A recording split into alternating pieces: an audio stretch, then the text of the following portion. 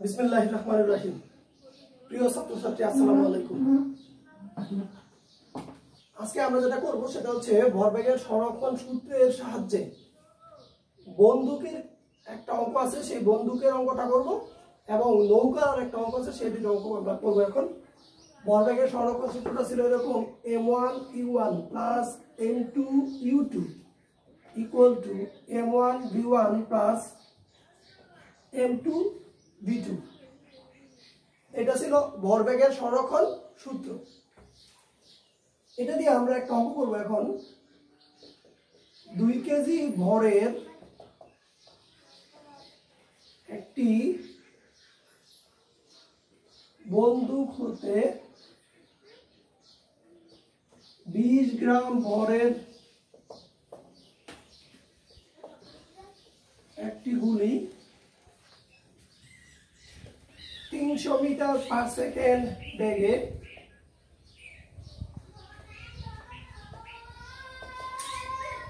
বের হয়ে গেল।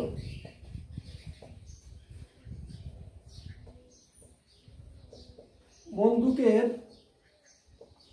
পশ্চাৎবেগ বের করো। 2 কেজি ভরের একটি বন্দুক হতে 20 গ্রাম ভরের একটি গুলি 300 মিটার পার সেকেন্ড বেগে বের হয়ে গেল। বন্দুকের পশ্চাৎবেগ নির্ণয় করো। আগে আমাদের এই জায়গায় পদার্থবিজ্ঞান বা ফিজিক্সটা বুঝতে হবে। ফিজিক্স যদি বুঝতে পারি তাহলে অঙ্কটা সহজে করা যাবে। মনে করো আমার হাতে এটা একটা বন্দুক, এই বন্দুকের ভর হচ্ছে 2 কেজি। বন্দুকের ভর কয় কেজি? এটার ভিতরে একটা গুলি আছে, যে গুলিটার ভর হলো 20 গ্রাম। এইবার বন্দুক এবং গুলি দুইটাই ফায়ার করার আগে স্থির ছিল, তার মানে দুইটারই আদি বেগ 0। দুইটারই আদি বেগ 0। তারপরে এই বন্দুক থেকে গুলিটা সামনের দিকে বের হয়ে যাবে। তোমরা একটু খেয়াল করে দেখে থাকবা, টিভি সিনেমার মধ্যে দেখায় যখন ফায়ার করে তখন নায়ক বা যে ফায়ার করে সে একটু কেঁপে উঠে। আর যদি লম্বা বন্দুক হয় তাহলে সে পিছনের দিকে একটু সরে যায়। পিছনের দিকে কেন সরে যায়? এই বন্দুক থেকে যখন গুলিটা সামনের দিকে যায়, এই বন্দুকটা তখন পিছনের দিকে একটু ধাক্কা অনুভব করে। কারণ সামনের দিকে বলটা যদি ক্রিয়াবল হয় তাহলে পিছনের দিকে বলটা হবে প্রতিক্রিয়া বল। যাই হোক, আমরা এই অঙ্কটা করব। এখন কিভাবে করব দেখি। এখানে বন্দুকের ভর m1 ধরলাম। m1 সমান 2 কেজি। আর গুলির ভর m2 সমান হবে 20 গ্রাম, সমান হবে 0.02 কেজি। 0.02 কেজি। এবার বন্দুকের আদি বেগ মানে ফায়ার করার আগে যেই বেগ সেটা হলো u1। u1 এর মান কত তোমরা বলো? u1 এর মান হবে 0। তাহলে গুলির আদি বেগ কত হবে? u2 equal to 0।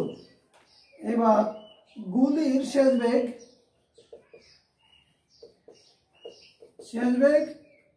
v2। গুলির যেহেতু আদি বেগ u2, তাহলে গুলির শেষ বেগ হবে v2। v2 এর মান কত? v2 এর মান হলো 300 metre per second. 300 metre per second, এটা হলো গুলির। এবার আমাদের বের করতে হবে বন্দুকের পশ্চাৎবেগ। লিখব বন্দুকের বেগ v1 ইকুয়াল টু হোয়াট? বন্দুকের বেগ v1 ইকুয়াল টু, এবার লিখব আমরা জানি m1u1 plus m2u2 equal to m1v1 plus m2v2। এই জায়গায় আমরা মানগুলো বসিয়ে দেই। m1 এর মান ছিল 2, u1 এর মান হচ্ছে 0, m2 এর মান ছিল 0.02, u2 এর মান হচ্ছে 0, ইকুয়াল টু m1 এর মান 2 ইনটু v1 এর মান আমরা বের করব প্লাস m2 এর মান হচ্ছে 0.02 ইনটু v2 এর মান হচ্ছে 300। এইবার আমরা দেখতে পাচ্ছি বাম পাশে হয়ে যাবে সম্পূর্ণটা 0, তাহলে এইটাকে আমরা লিখে দেই 2v1 ইকুয়াল টু মাইনাস, এখানে কত হবে 6 মাইনাস 6, এবার v1 equal to minus 3 metre per second. এই জায়গায় v1 এর মান মাইনাস দিয়ে কি বোঝায়? v1 এর মান মাইনাস দিয়ে যেটা বোঝাচ্ছে সেটা হলো গুলিটা যদি সামনের দিকে যায় বন্দুকটা যাবে পিছনের দিকে, আর পিছনের দিকে যেই বেগ তাকে বলা হয় পশ্চাৎ বেগ। পিছনের দিকের বেগ মানে হচ্ছে পশ্চাৎ বেগ। তাহলে আমরা কি লিখব? বন্দুকের পশ্চাৎ বেগ 3 মিটার পার সেকেন্ড। এখানে মাইনাস কেন দিলাম না?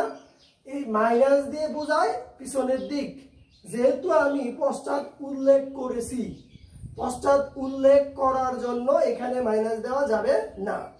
কিন্তু যদি তুমি বলো বন্দুকের বেগ, তাহলে তোমাকে লিখতে হবে মাইনাস 3 মিটার পার সেকেন্ড। বন্দুকের বেগ লিখলে কি লিখতে হবে? Minus 3 metre per second. আর যদি বন্দুকের পশ্চাৎ বেগ লিখো তাহলে লিখতে হবে 3 মিটার পার সেকেন্ড। এই জায়গায় একটু খেয়াল করে লিখতে হবে। আরেকটা অঙ্ক করবো আমরা এখন। এর আগে তোমাদের একটা এইচএফডি দিব আমি প্র্যাকটিস করার জন্য বাসায় চেঞ্জ করে দেই। এইচডব্লিউ 2 কেজির জায়গায় দিলাম 2.2 কেজি, এখানে দিলাম 25 গ্রাম, 320 মিটার পার সেকেন্ড বেগে বের হয়ে গেল।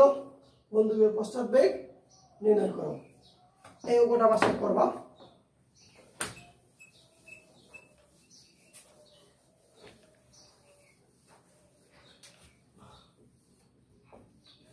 দুইশো কেজি ভরের একটি নৌকার দুই প্রান্তে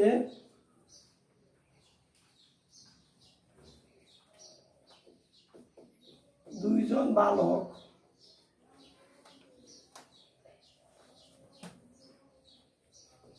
করিম ও রহিম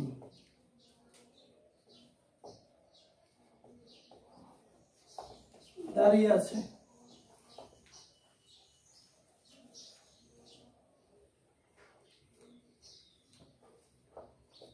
দুইজনের ভর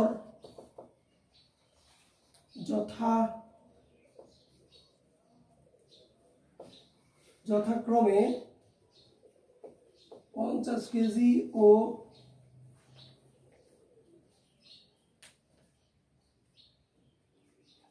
45 কেজি।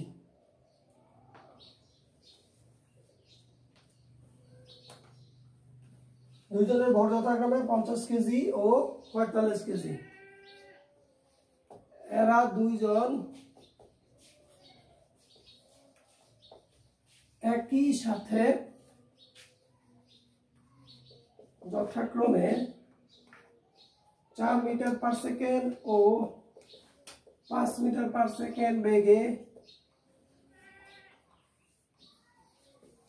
বিপরীত দিকে লাফ দেয়। লাফ দেওয়ার পর নৌকাটি কোন দিকে কত বেগে গতিশীল হবে? 200 কেজি ভরের একটি নৌকার দুই প্রান্তে দুইজন বালক করিম রহিম দাঁড়িয়ে আছে। দুইজনের ভর যথাক্রমে 50 কেজি ও 45 কেজি। এরা দুইজন একই সাথে যথাক্রমে 4 মিটার পার সেকেন্ড ও 5 মিটার পার সেকেন্ড বেগে বিপরীত দিকে লাফ দেয়। লাফ দেওয়ার পর, এখানে হবে লাফ দেওয়ার পর নৌকাটি কোন দিকে কত বেগে গতিশীল হবে বা চলবে। এইটা বোঝার জন্য আগে আমাদের নৌকা চিনতে হবে, আর নৌকা কোন জায়গায় চলে সেটাও জানতে হবে। নৌকা নিশ্চয়ই আমাদের এরকম ইয়ার উপর দিয়ে কি বলে রাস্তা দিয়ে চলে না, পানির মধ্যে চলে। আর নৌকা যদি পানির মধ্যে চলে, নৌকার অবস্থানটা তোমাদের বুঝতে হবে। নৌকাকে যদি তুমি একদিক থেকে একটু ধাক্কা দাও, তাহলে নৌকাটা আরেক দিকে সরে যায়। এরপরে তোমাকে আরো যেটা বুঝতে হবে সেটা হলো, একটা নৌকার উপর দাঁড়িয়ে আছো তুমি, নৌকা যখন তীরে এসে ঠেকলো, তখন তুমি নৌকা থেকে নামবা। নৌকা থেকে নামার সময় তুমি যখন লাফ দাও, তখন পায়ের মধ্যে একটা বল প্রয়োগ করা হয়। আর এই বলের কারণে নৌকাটা কি করে, আমি যেই দিকে লাফ দিব নৌকাটা তার বিপরীত দিকে সরে যায়। নৌকাটা কি করে, তার বিপরীত দিকে সরে যায়। এই বেসিক জিনিসগুলো যদি আমরা না জানি, অঙ্ক মুখস্থ করে করে কোনো লাভ নেই। আমরা প্রথমে একটা নৌকা আঁকি।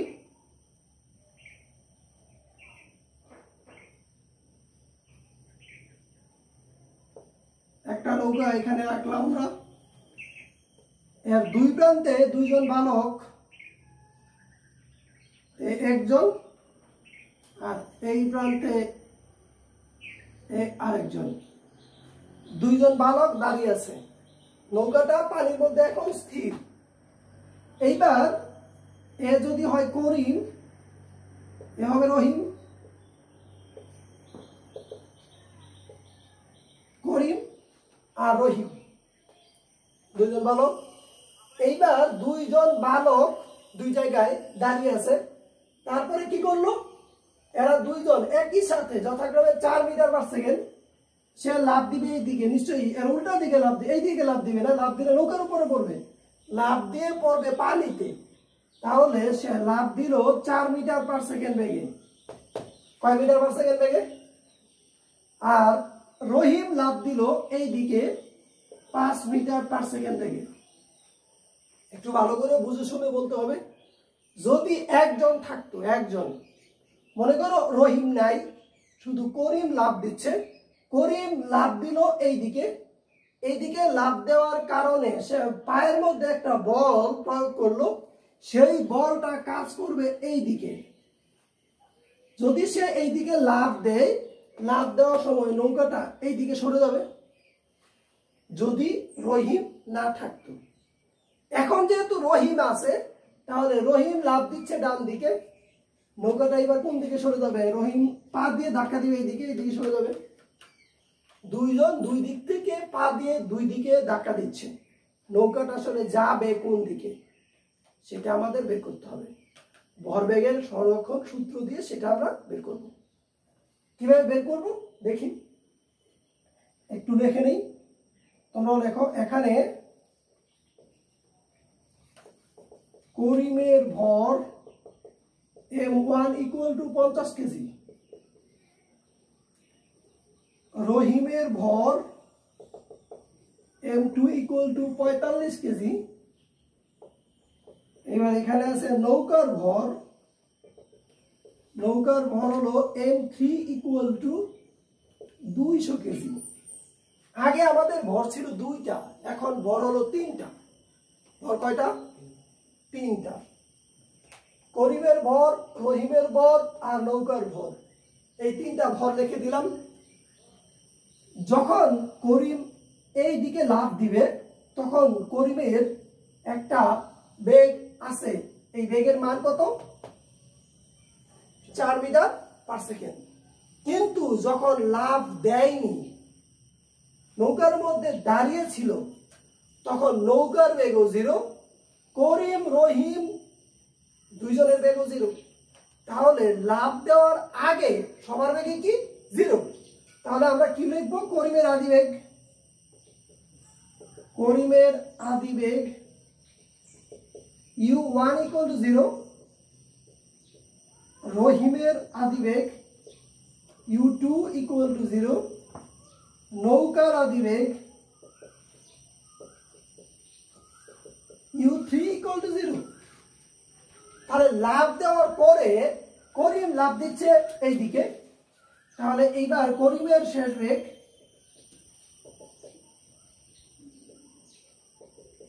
এটা হলো V1, equal to 4 metre per second, রহিমের শেষ বেগ v2 equal to 5 metre per second. প্রশ্ন হলো এই জায়গায় করিম লাফ দিচ্ছে বাম দিকে, আমি ধরলাম এটা হলো 4 মিটার পার সেকেন্ড, তাহলে রহিম লাফ দিচ্ছে ডান দিকে, তো বাম দিকে যদি প্লাস হয় ডান দিকে কি হবে, মাইনাস হবে, দিলাম মাইনাস। এবার হলো নৌকার বেগ বা নৌকার শেষ বেগ v3 ইকুয়াল টু হোয়াট, অর্থাৎ এটা আমরা বের করব। এবার যেটা সূত্র হবে সেটা হলো আমরা জানি m1 u1 plus m2 u2 plus m3 u3 equal to m1 v1 plus m2 v2 plus m3 v3। আগে ছিল দুইটা, এখন লিখলাম কয়টা, তিনটা। এই জায়গায় মান হবে 0, সবগুলো u1 u2 u3 সবগুলোই 0। এই জায়গায় m1 এর মান হলো 50 ইন্টু v1 এর মান হলো 4 প্লাস m2 হলো 45 ইন্টু -5 প্লাস m3 এর মান হলো 200 ইন্টু v3।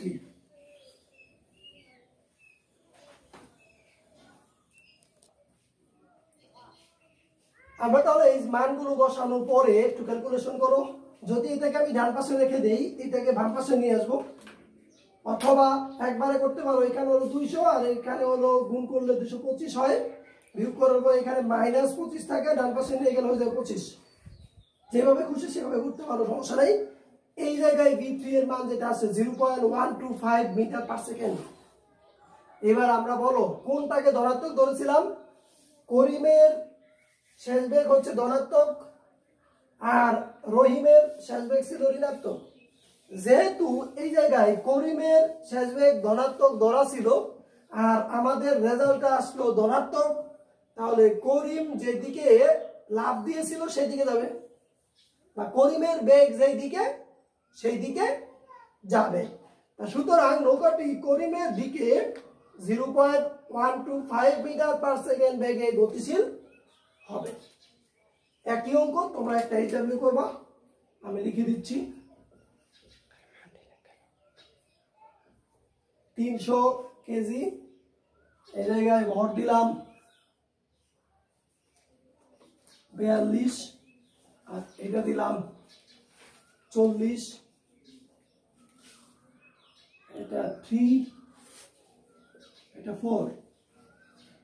বাকি অঙ্কটা তোমরা করবা, একই অঙ্ক সুন্দর করে বুঝে শুনে করে ফেলবা। এখন আমরা যে টপিকটা বলবো সেটা হচ্ছে ঘর্ষণ।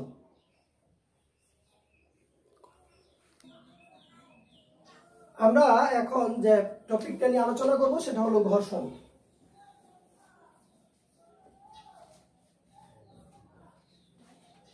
ঘর্ষণ কি তোমরা সবাই জানো। আর যদি একটা হাত আরেকটা হাতের সাথে যাবে এরকম করি, এটাকে ঘর্ষণ বলে। আবার আমি এদিক দিয়ে যাচ্ছি, কারোর সাথে ধাক্কা লাগলো, এটাকেও কি বলে, ঘর্ষণ বলে। দুইটা গাড়ি দুই দিক থেকে আসতেছে, এক জায়গায় ধাক্কা লেগে গেল, এটাও এক ধরনের ঘর্ষণ। তুমি মাটির উপর দিয়ে বা তোমার বাসার ফ্লোরের উপর দিয়ে হাঁটতেছো, তোমার পায়ের নিচের অংশের সাথে ফ্লোরের উপরের অংশ যে জায়গায় স্পর্শ করে সে জায়গায় কি হয়, একটা ঘর্ষণ হয়। যদি ঘর্ষণ না হতো তাহলে কি হইতো, তাহলে তুমি এইভাবে হাঁটতে পারত না। কিভাবে, এটার প্রমাণ কি, তোমার বাসার ফ্লোরে একটু তেল ছিটিয়ে রাখবা, সরিষার তেল অথবা সয়াবিন তেল, আর ওই তেলের উপর দিয়ে তুমি হাঁটার চেষ্টা করবা, দেখো করে যাবা। কেন করে যাবা, কারণ হলো তখন ঘর্ষণটা কমে যাবে। ঘর্ষণটা কি হয়ে যাবে, কমে যাবে। আর ঘর্ষণটা কমে যাওয়ার কারণে তুমি পিছলে যাবা এবং সেই মুহূর্তে তুমি হাঁটতে পারবে না। তাহলে ঘর্ষণ কি, ঘর্ষণের সাধারণ যে বিষয়টা সেটা আমরা সবাই জানি। এবার প্রশ্ন হলো ঘর্ষণটা কেন হয়। আমি যখন একটা হাতের উপর দিয়ে আরেকটা হাতে এভাবে এরকম করি তখন এখানে একটা ঘর্ষণ হয়। তোমরা এরকম করে দেখবা এখানে তাপ উৎপন্ন হয়। ঘর্ষণের কারণে মূলত এই তাপটা উৎপন্ন হয়। প্রশ্ন হলো এই ঘর্ষণটা হয় কেন? আমি যখন ফোনের উপর দিয়ে হাঁটি তখন ফোনের উপরে আমার পায়ের সাথে ঘর্ষণটা কেন হয়? এর কারণ হলো প্রত্যেকটা তলের উপর অসংখ্য খাঁজ থাকে। খাঁজ মানে হচ্ছে এরকম দাগ দাগ থাকতে পারে, আবার থাকতে পারে ছিদ্র ছিদ্র করা, এগুলোকে বলা হয় খাঁজ। এই খাঁজগুলোর কারণে মূলত ঘর্ষণটা হয়। কেন হয়? কারণ একটা খাঁজ যদি আরেকটা খাঁজের ভিতরে ঢুকে যায় তাহলে সেই জায়গাটা আটকে যায়, আর আটকে যাওয়ার কারণে মূলত এই ঘর্ষণটা হয়। তোমরা বলতে পারো যে স্যার যদি জানালার গ্লাস হয়, জানালার গ্লাসের উপরের যে তল, সেই তলের মধ্যে কোনো ঘর্ষণ থাকার কথা না। কারণ কি?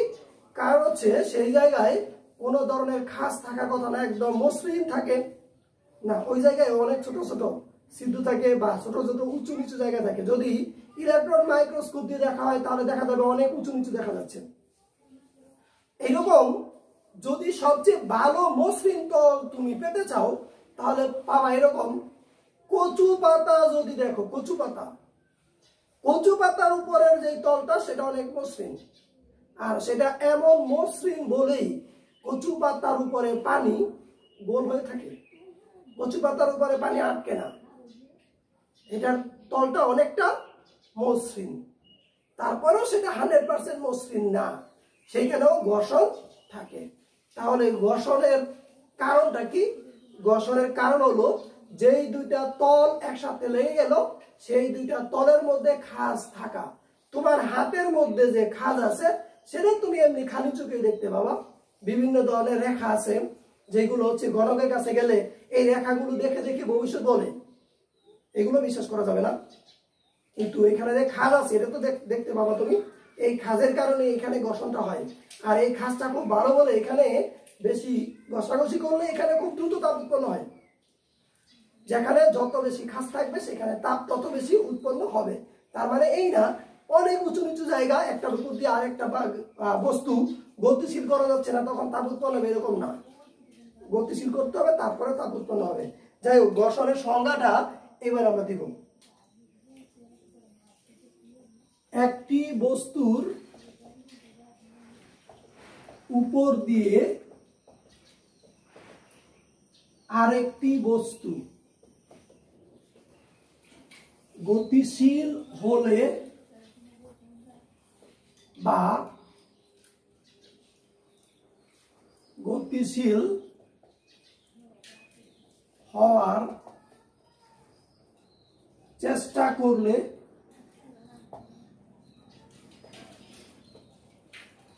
বস্তু দ্বয়ের স্পর্শতলে একটি বাধার সৃষ্টি হয়। বাধার সৃষ্টি হয়,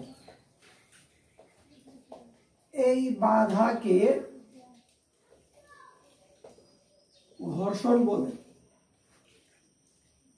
এই বাধাকে কি বলে? ঘর্ষণ বলে।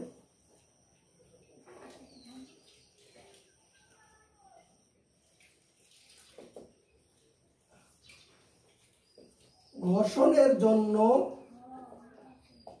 যে বলের সৃষ্টি হয় তাকে ঘর্ষণ বল বলে।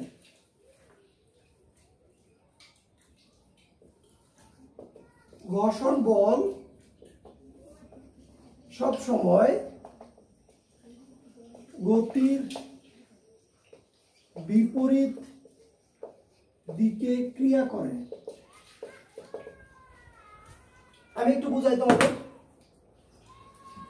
এখানে দুইটা বস্তু আছে, একটা বস্তু এই আর একটা বস্তু, এই দুইটা বস্তু এইভাবে আছে। এখন এই দুইটা বস্তু কিন্তু গতিশীল না, স্থির। যদি একটা বস্তুর উপর দিয়ে আরেকটা বস্তু এরকম গতিশীল হওয়ার চেষ্টা করে অথবা গতিশীল থাকে, গতিশীল, তখন দুটা বস্তুর মাঝে একটা জায়গা আছে যে জায়গায় দুটা বস্তু পরস্পরকে কি করে, স্পর্শ করে, ওটাকে বলা হয় স্পর্শতল। একটি বস্তুর উপর দিয়ে আরেকটি বস্তু গতিশীল হলে বা গতিশীল হওয়ার চেষ্টা করলে বস্তুদ্বয়ের স্পর্শতলে, এই বস্তুদ্বয়ের স্পর্শতলে একটা বাধার সৃষ্টি হয়। কিসের বাধা? আমি যে এটাকে গতিশীল করার চেষ্টা করলাম বা গতিশীল করলাম, সেই গতির বিপরীত দিকে একটা বাধার সৃষ্টি হয়, সেই বাধাটাকে বলা হয় ঘর্ষণ। এটা সব জায়গায় কার্যকর। যদি এই বাধাটা না থাকতো তাহলে একটা গাড়ি যখন গতিশীল অবস্থায় থাকে, সামনে যদি কোনো মানুষজন থাকতো তাহলে মানুষের উপর দিয়ে চলে যেত। এই কারণে ঘর্ষণ যদি না থাকতো তাহলে সেই গাড়িটা ব্রেক করে থামানো যেত না, সেটা চলতেই থাকতো। তাহলে এই জায়গায় যে বাধাটার সৃষ্টি হয় সেই বাধাটাই হলো ঘর্ষণ। আমি যখন সামনের দিকে হাঁটার চেষ্টা করি তখন পায়ের নিচে একটা বাধার সৃষ্টি হয়, সেটাই হচ্ছে ঘর্ষণ। মনে রাখতে হবে এই ঘর্ষণটা সবসময় বস্তুটা যেই দিকে গতিশীল থাকে তার বিপরীত দিকে কাজ করে। বস্তু সামনের দিকে গতিশীল হলে ঘর্ষণটা কাজ করবে সবসময় বিপরীত দিকে। এবার ঘর্ষণের জন্য যে বলের সৃষ্টি হয় তাকেই বলা হয় ঘর্ষণ বল। আমি লাস্ট লিখে দিয়েছি, ঘর্ষণ বল সব সময় গতির বিপরীত দিকে ক্রিয়া করে। আশা করি তোমরা ঘর্ষণ কি সেটা বুঝতে পেরেছো। বিভিন্ন ধরনের ঘর্ষণ আছে, তোমাদের এখানে 3-4টা ঘর্ষণের সংজ্ঞা দিব আমরা। 1 নাম্বার হলো স্থিতি ঘর্ষণ।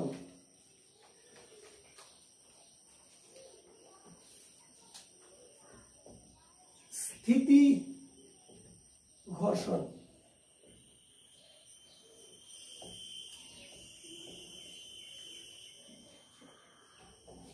বস্তুর উপর অন্য একটি বস্তু স্থির থাকলে বা গতিশীল হওয়ার চেষ্টা করলে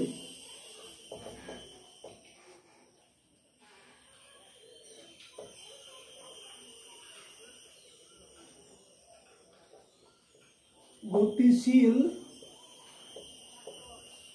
হওয়ার পূর্ব পর্যন্ত বস্তুদ্বয়ের স্পর্শতলে যে ঘর্ষণের সৃষ্টি হয় তাকে স্থিতি ঘর্ষণ বলে। একটু বুঝতে হবে, এগুলো মুখস্থ করার কোনো দরকার নাই। একটি বস্তু, এর উপরে আরেকটা বস্তু স্থির অবস্থায় আছে, এইখানে বস্তুদ্বয়ের স্পর্শতলে যে ঘর্ষণটার সৃষ্টি হলো সেটাই হলো স্থিতি ঘর্ষণ। এবার এটাকে একটু অন্যভাবে ব্যাখ্যা করি, যে এখানে লেখা আছে যদি বস্তুটা গতিশীল হওয়ার চেষ্টা করে, এই বস্তুটা এটার উপর দিয়ে গতিশীল হওয়ার চেষ্টা করতেছে কিন্তু এখনো গতিশীল হইতে পারতেছে না, গতিশীল হওয়ার পূর্ব পর্যন্ত এটার মধ্যে যে ঘর্ষণটা কার্যকর সেই ঘর্ষণটাকে বলা হবে স্থিতি ঘর্ষণ। এই ঘর্ষণ কোন দিকে কাজ করে? বস্তু যেই দিকে গতিশীল হওয়ার চেষ্টা করে তার বিপরীত দিকে কাজ করে। প্রথমে বলে দিয়েছি যত ঘর্ষণ আছে ঘর্ষণ সবসময় গতির বিপরীত দিকে কাজ করে। তাহলে আশা করি তোমরা স্থিতি ঘর্ষণ বুঝতে পেরেছো। একটি বস্তুর উপর দিয়ে বা উপর অন্য একটি বস্তু স্থির থাকলে বা গতিশীল হওয়ার চেষ্টা করলে, গতিশীল হওয়ার পূর্ব পর্যন্ত বস্তুদ্বয়ের স্পর্শতলে যে ঘর্ষণের সৃষ্টি হয় তাকে স্থিতি ঘর্ষণ বলে। এইবার আমরা দেখব গতীয় ঘর্ষণ।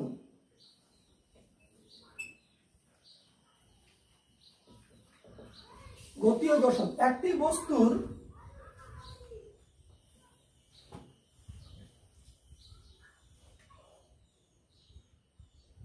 উপর দিয়ে অন্য একটি বস্তু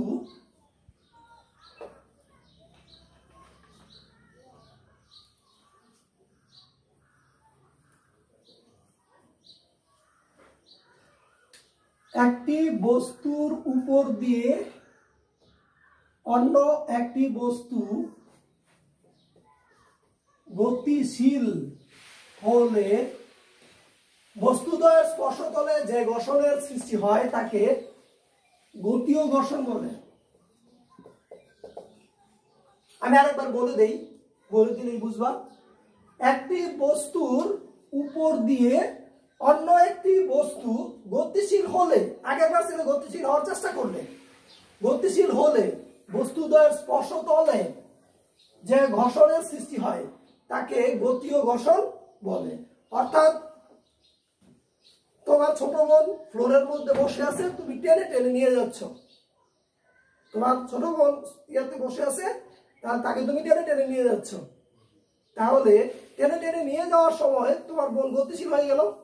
তোমার বোনের পায়ের নিচের অংশ আর ফ্লোরের উপর অংশ, অর্থাৎ যে জায়গায় স্পর্শ করলো সেই জায়গায় যেই ঘর্ষণের সৃষ্টি হলো তাকে বলা হবে গতীয় ঘর্ষণ। সব জায়গায় প্রযোজ্য। একটা বস্তুর উপর দিয়ে আরেকটা বস্তু যদি গতিশীল হয় তাহলে তাদের মধ্যে যে ঘর্ষণ বলটা সৃষ্টি হয় তাকে বলা হবে গতীয় ঘর্ষণ। এবার আমরা যেটা দেখবো সেটা হলো আবর্ত ঘর্ষণ।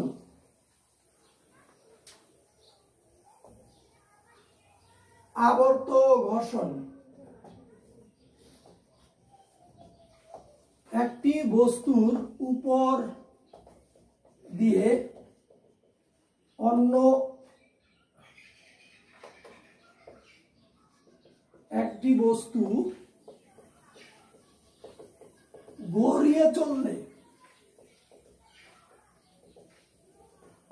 বস্তু দ্বয়ের স্পর্শতলে যে ঘর্ষণের সৃষ্টি হয় তাকে আবর্ত ঘর্ষণ বলে। এই মার্কারটা অথবা তোমার বাসায় যে কলমটা আছে, কলমটা তোমার বইয়ের উপর দিয়ে এভাবে গড়িয়ে দিবা। তো গড়িয়ে যখন চলতে থাকে তখন বস্তুদ্বয়ের স্পর্শতলে যে ঘর্ষণের সৃষ্টি হয় তাকে বলা হয় আবর্ত ঘর্ষণ। আবর্তন কথাটার মানে কি? গুণন। আর এই গুণনের সময় যে ঘর্ষণের সৃষ্টি হয় তাকে কি বলা হবে? আবর্ত ঘর্ষণ। এইবার আরেকটা সংজ্ঞা বাকি, সেই সংজ্ঞাটা আমরা দিয়ে নেই। প্রবাহী ঘর্ষণ। কোন প্রবাহীর মধ্য দিয়ে একটি বস্তু গতিশীল হলে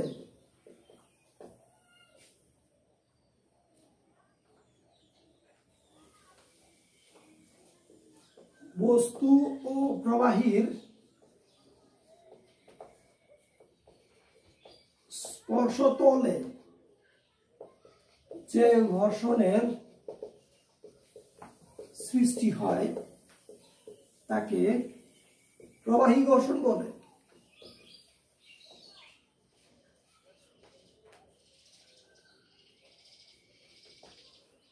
এই জায়গায় প্রবাহী ঘর্ষণ, প্রবাহীর সাথে প্রবাহীর যদি ঘর্ষণ হয় সেটার আবার আলাদা নাম আছে, সেটা হলো সান্দ্রতা। যাই হোক, সেই দিকে যাচ্ছি না, তোমাদের সেটা নাই। আমি শুধু এখানে যেটা বলতেছি সেটা হলো প্রবাহী ঘর্ষণ। তাহলে জানতে হবে আগে প্রবাহী কি। প্রবাহী কি সেটাই যদি না জানি তাহলে প্রবাহীর ঘর্ষণ আমরা বুঝতে পারবো না। প্রবাহী মানে হচ্ছে যে সকল পদার্থ প্রবাহিত হতে পারে সেই সকল পদার্থকে বলা হয় প্রবাহী পদার্থ বা প্রবাহী। বাতাস প্রবাহিত হয়, পানি প্রবাহিত হয়, এরকম তরল বা বায়বীয় যেই পদার্থগুলো আছে সেইগুলো প্রবাহিত হতে পারে। আর সেই প্রবাহীর মধ্য দিয়ে যদি একটা বস্তুকে আমি ফেলে দেই, মনে করে এই মার্কারটাকে ফেলে দিলাম, প্রবাহীর মধ্য দিয়ে যাচ্ছে, বাতাসের সাথে মার্কারের একটা ঘর্ষণ আছে, সেই ঘর্ষণটাকে বলা হবে প্রবাহী ঘর্ষণ। পানির উপরে তুমি একটা লোহার টুকরা ফেলে দিলাম, লোহার টুকরাটা নিচের দিকে যাবে, পানির সাথে লোহার টুকরার একটা ঘর্ষণ আছে, সেটাকে বলা হবে প্রবাহী ঘর্ষণ। তাহলে বিভিন্ন প্রকার ঘর্ষণ আমরা দেখলাম, আরো বিভিন্ন ধরনের ঘর্ষণ আছে, তোমরা একটু বই পড়বা। আমি আরেকটু আলোচনা করি এই অধ্যায়ে, সেটা হচ্ছে ঘর্ষণের সুবিধা এবং অসুবিধা। ঘর্ষণের সুবিধাও আছে আবার অসুবিধাও আছে। মনে রাখবা, পৃথিবীতে যত জিনিস আছে প্রত্যেকটা জিনিসের সুবিধাও আছে আবার অসুবিধাও আছে। একইভাবে ঘর্ষণেরও সুবিধা আছে আবার অসুবিধাও আছে। কিরকম? যেমন মনে করো আমরা এই যে ফ্লোরের উপর দিয়ে হাঁটতেছি, এটা আমাদের সুবিধা। ঘর্ষণ যদি না থাকতো, যে উদাহরণ আমি দিয়েছিলাম, যদি ফ্লোরের মধ্যে তেল দিয়ে রাখতা তাহলে আর হাঁটতে পারতাম না, ঘর্ষণটা কমে যেত। রাস্তা দিয়ে গাড়ি চলে, গাড়ি ব্রেক করার সময় ঘর্ষণ যদি না থাকতো তাহলে মানুষের উপর দিয়ে গাড়ি চলে যেত। তাহলে সেই জায়গায় ঘর্ষণের সুবিধা। আরো বিভিন্ন জায়গায় ঘর্ষণের সুবিধা আছে। ঘর্ষণ এই বলকে বিভিন্ন জায়গায় আমরা কাজে লাগাইতে পারি। যেমন মনে করো আমরা বিদ্যুৎ উৎপন্ন করি বায়ু বাতাসকে কাজে লাগিয়ে, সেই জায়গায় যদি বাতাসের ঘর্ষণটা না থাকতো তাহলে পাখাটা ঘুরাইতো না, সেই জায়গায় আমরা বিদ্যুৎ পাইতাম না। এবার অসুবিধা কি? ঘর্ষণের বিভিন্ন রকম অসুবিধাও আছে। যদি ঘর্ষণ না থাকতো তাহলে গাড়ির মধ্যে যে পার্টসগুলো লাগানো হয় সেগুলো ক্ষয় হইতো না, একবার লাগাইলে সারা জীবন ধরে চলতে থাকতো। বিভিন্ন ধরনের যন্ত্রপাতি আছে যে যন্ত্রপাতিগুলো ব্যবহার করতে করতে ক্ষয় হয়ে যায়। ক্ষয় হয়ে যায় কেন? এই ঘর্ষণের কারণে। এই জন্য বলবো একটু রিডিং করবা তোমরা বইটা। সেই জায়গায় যদি কোনো জিনিস বুঝতে না পারো আমি এবার বুঝাই দেবো। বলতে যাচ্ছি ঘর্ষণের সুবিধা যেরকম আছে অসুবিধাগুলো আছে। আরেকটা টপিক আছে তোমাদের, ঘর্ষণ কিভাবে কমানো যায় আবার ঘর্ষণ কিভাবে বাড়ানো যায়। ঘর্ষণের উৎপত্তি কি হবে সেইটা যদি বুঝতে পারো তাহলে ঘর্ষণ কিভাবে কমানো যায় কিভাবে বাড়ানো যায় সবই তোমরা বুঝতে পারবা। উৎপত্তি হলো একটা খাঁজের সাথে আরেকটা খাঁজ মিলে যাও। যদি আমি এই খাঁজটা মসৃণ করে দেই তাহলে ঘর্ষণটা কমে যাবে। এইবার যদি আমি এই তলের উপর দিয়ে আমার হাতটাকে গতিশীল করার চেষ্টা করি, আমার এই তল সম্পূর্ণ এর সাথে লেগে গেল, এখানে স্পর্শতলের ক্ষেত্রফলটা বেশি, এই জন্য ঘর্ষণটা বেশি। কিন্তু যদি এই মার্কার উপরে রাখি, তার উপরে আমি হাতটা গতিশীল করি, তাহলে এই জায়গায় ঘর্ষণটা হবে কম। কেন কম হবে? কারণ এই জায়গায় আমার মার্কারের সাথে আমার হাতের স্পর্শতল যেটা সেই তলটা হচ্ছে কম। তল কম থাকার কারণে ঘর্ষণটা হয় কম। তল যত বড় হবে ঘর্ষণ হবে তত বেশি। আর এইটার ব্যবহার হচ্ছে বেয়ারিং। তোমরা বিভিন্ন গাড়িতে বেয়ারিং এর ব্যবহার জানবা। তো বেয়ারিং এর ভিতরে কতগুলো ছোট ছোট বল থাকে, সেই বলগুলো কি করে? মনে করো এখানে একটা রিং, বাইরে আর একটা রিং। তো বাইরে যে রিংটা আছে এই রিং এর সাথে ভিতরের রিং কতগুলো বলের মাধ্যমে যুক্ত, ছোট ছোট বল। যদি এই রিংটা এটার সাথে সরাসরি যুক্ত থাকতো তাহলে স্পর্শতলের ক্ষেত্রফল হইতো অনেক বেশি। যেহেতু সরাসরি যুক্ত না, বলের মাধ্যমে যুক্ত, বলগুলো খুব অল্প জায়গা জুড়ে স্পর্শ করে থাকে। আর এই অল্প জায়গা জুড়ে স্পর্শ করে থাকার কারণে এই জায়গায় ঘর্ষণটা হয় কম। যেখানেই ঘর্ষণটা কমানোর দরকার সেই জায়গায় এই কারণে আমরা বেয়ারিং ব্যবহার করি। তারপরে তেল জাতীয় পদার্থ, গ্রিস, বিভিন্ন ধরনের পদার্থ আছে। তেল জাতীয় পদার্থ ব্যবহার করলে ঘর্ষণটা কমে যায়, অর্থাৎ বাধাটা পায় কম। বাধাটা কম মানেই ঘর্ষণটা হবে কম। একটু রিডিং করলেই বুঝবা। বেসিক জিনিসটা যদি বুঝতে পারো, আর যদি বুঝতে না পারো আরো কয়েকবার করে ভিডিওটা দেখবা। তারপরেও যদি বুঝতে না পারো আমি যখন সামনে আসবো, সামনে আসলে বিভিন্ন ধরনের প্রশ্নের উত্তর দিব। মোটামুটি আমাদের এই অধ্যায়টা শেষ করলাম। এর পরের লেকচারে আমরা নতুন একটা অধ্যায় শুরু করব। সবাই ভালো থাকবা, সুস্থ থাকবা। আজকে এই পর্যন্তই। আল্লাহ হাফেজ।